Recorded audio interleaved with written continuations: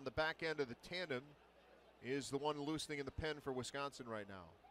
Swinging a fly ball towards the Rattlers bullpen. Monte Harrison back at the wall. He'll leap, and it's gone. A 2-run homer for Blankenhorn, and the Colonels are on the scoreboard.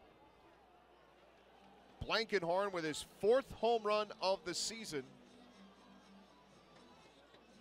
And that is the 3rd home run given up by Brown this year.